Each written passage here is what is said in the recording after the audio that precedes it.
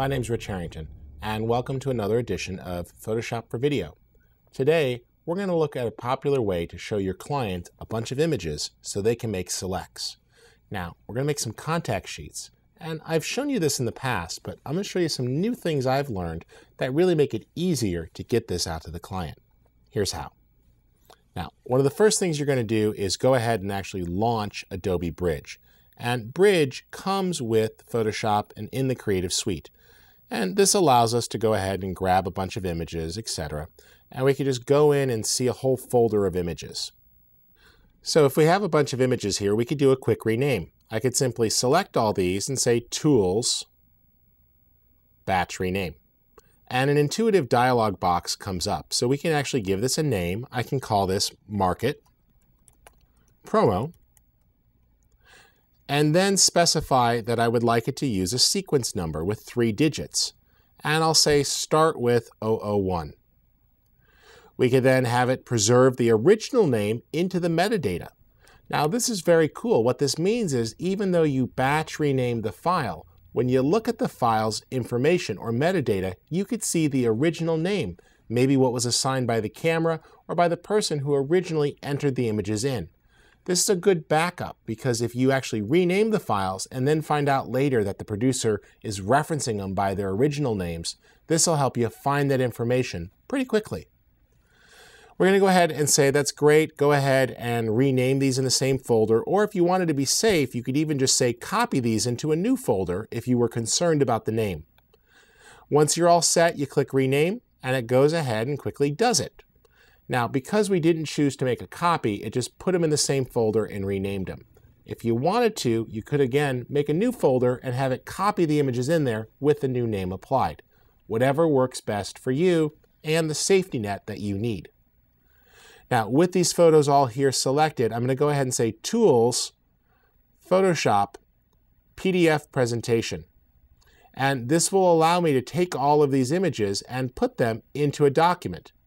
Now, we could reorder these here and say, make a multi-page document or make a presentation. And tell it to automatically advance if we needed to, but I'm just going to leave this as a multi-page document and click Save. Now, when it does this here, it's going to ask me what do I want, and I will call this Flower Book. And what's going to happen is it's going to put the individual image on one page of the PDF and save it out. I find this a really useful way if I'm doing a bunch of motion graphics and I'd like to give the client a workbook that they could then mark up their changes on. What I'll do is simply take a big motion graphics project and render out a still frame from each of the pieces or along the way and export that as a bunch of still images. I could then use PDF Presentation to turn that into a book so the client can then go through and mark it up with a pen as they need to. And that works very well. Now, if you don't want to do it this way, you can actually combine multiple images to the single page as well. There you go, it's all done. If we go ahead and open that up here, we'll just open it up with Acrobat Reader. There's the Adobe Reader product. It'll take it open here. It'll be a multi-page document with 1 photo per page. And it's very easy for the client to go through and take advantage here and mark things up as needed. Now, if you want to put multiple photos on the page, that's pretty easy too. We could just switch back to Bridge here and say Tools, Photoshop, Contact Sheet. And this brings up a simple dialog box where it wants to know a few things. Set this to inches and make sure you're using an 8x10 page. The advantage of 8x10 is that this will easily fit when you print it out on a regular paper using standard printing sizes. You don't need a resolution of 300 though, that's pretty beefy, so I'd go down to 150 pixels per inch, which will look good on the screen, giving you a reasonable download time, but will also go ahead and produce an okay print if printed out to a laser printer. We'll say RGB color, we'll flatten it, and then we'll adjust this here, saying, you know, let's have 2 columns on the page with 3 rows.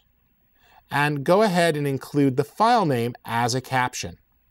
When I do this here, it's going to turn them all into individual sheets with the 6 images per sheet and the caption as the file name. Now the disadvantage here is that you're going to end up with multiple documents open, but that's okay. It's really easy to take these multiple pages and combine them into a single PDF. In fact, you use that same PDF presentation command. You can go ahead and say File, Automate, PDF Presentation, and then simply say Add the open files. Notice they're added, they're automatically put in the correct order, and you could say Save. We'll give this a name, we'll call it Contact Sheet, and click Save, and then it's going to create the PDF. Remember, if you need to, you can actually add security, like passwords, to the document if you're concerned or the client wants to keep their images private. We'll go ahead and save that. The new PDF is generated very quickly, and then it's a piece of cake to switch on over and grab that and just open it up. There it is.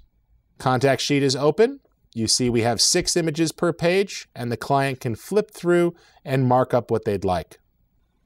Now, I find the use of contact sheets like this very useful, especially for documentary projects or projects with a lot of photographic sources. It lets the producer go through, mark up the photos.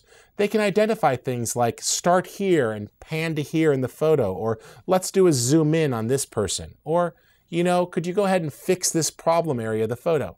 Having that tangible thing that they can mark up with a red Sharpie marker really helps them convey the ideas in their head and get them into yours. I hope you enjoyed this week's edition of Photoshop for Video. I invite you to check out our resource blog at photoshopforvideo.com, as well as the book of the same name. On the site, you'll find a ton of great resources, tutorials, bonus handouts, articles, blog posts, etc., and I invite you to come on by and check it out. Thanks again.